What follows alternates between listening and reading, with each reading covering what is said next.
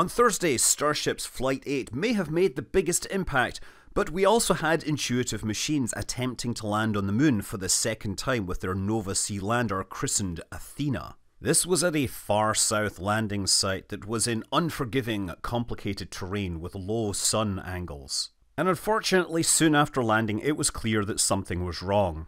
During the final moments before touchdown, the data displayed on the simulation was hard to interpret, and this was interpreted as to be due to signal losses.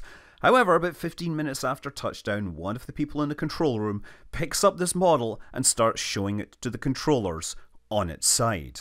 And this was the point we all became sure that Intuitive Machines had repeated their previous lunar landing success.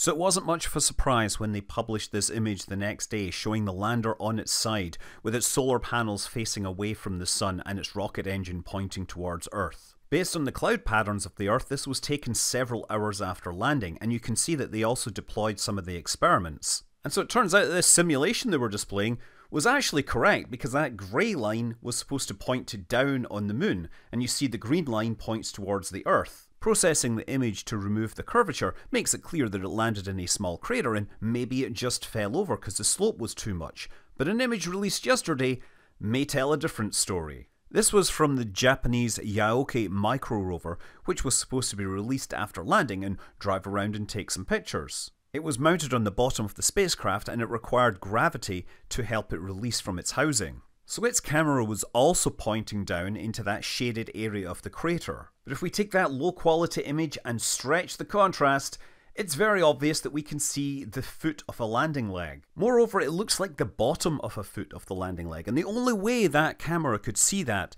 is if the landing leg broke on landing. And so once again, we think they landed simply too fast, broke the landing legs, and then it subsequently fell over. Unfortunately, in this case, it fell away from the sun, and so we won't be getting any power from those solar panels. The spacecraft will probably not wake up.